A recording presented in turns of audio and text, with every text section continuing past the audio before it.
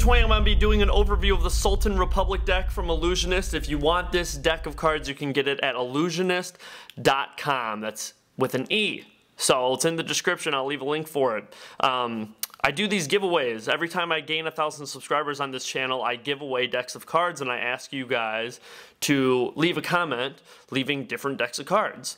And this is one that actually got added to the mix, and this is my favorite deck that you guys have requested, more so than the David Blaine Split Spades deck. It is just beautiful finish. It's silver. It's extremely detailed, and everything is like embossed on this deck, on this box at least. You can it has a texture to it. It is just a gorgeous deck of cards, and I love that the sticker is like Sultan Republic SR, you know. So those little details go a long way. And so I'm going to be doing an overview of this deck of cards.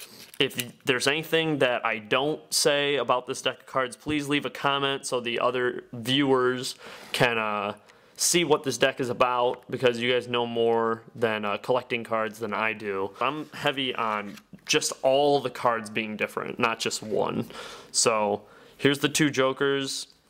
Ace of Spades is cool. I love that it's not your typical bicycle font. It's very different. It's very narrow.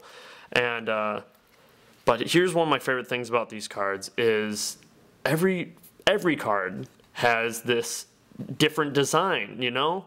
And that's really cool. I like being able to get a deck of cards where all the cards feel unique and not like just one card is modified or just the jokers are different. Like that doesn't, I don't really care for that.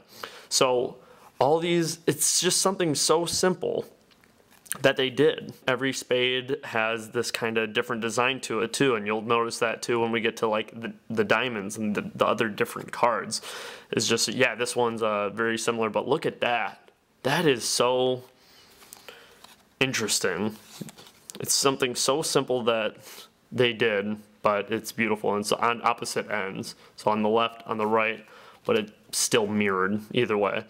And this is cool too, when you get here, the middle one, the middle pip, is a solid color, and this is definitely not your rich red that we're used to for bicycles, but that's another part that makes it that much more unique. So every card is like that with the centerpiece. If it's even like the sixes, all of these are going to be like that. But the seven of diamonds, because it has that middle one, it has that solid color, and that is just something very interesting. And again, with these narrow edges here, very cool. It's got these gray in here. They definitely went the extra mile to make these something a little different. Again, the middle is this solid black club. So this is another, yeah, this is my favorite deck that you guys have requested. This deck came with a double back card. That's cool that they included that. Here's a closer up look of the Joker. Joker is like this instead of your typical across the face. Here's the actual design. It's got a crown, some mountains, and a snowflake. If you guys know the reason for why they may have done that, leave a comment, and it'll just be cool to learn different things about these cards that you guys naturally would have a better grasp than I would. You guys are smarter than I am when it comes to collecting cards. And here's the Ace of Spades, Sultan Republic, and it's made up of all leaves. That's really cool. A leaf here, a leaf there, a little branched out. I feel like I'm learning different things about these decks as the days go on. So if you know why they chose to use the leaves and create that look, is this supposed to look like two different things, or you know what I mean, a double entendre of sorts, but in design? And here's the back design. Same kind of thing going with the Joker. We got the leaves, the two arrows, snowflake, and the mountains.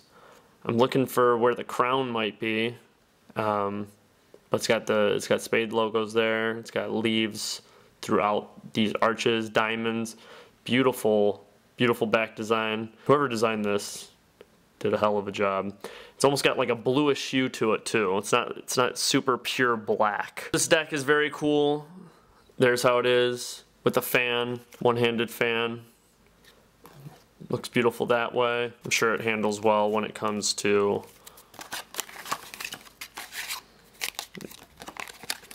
feels good to me. feels like a strong deck of cards for sure. Again, this deck is now in the mix with all of my giveaways where I give away free decks of cards, and I'll even sign them if you wish every time I gain 1,000 subscribers. So this is now in the mix for all my giveaways, every future giveaway.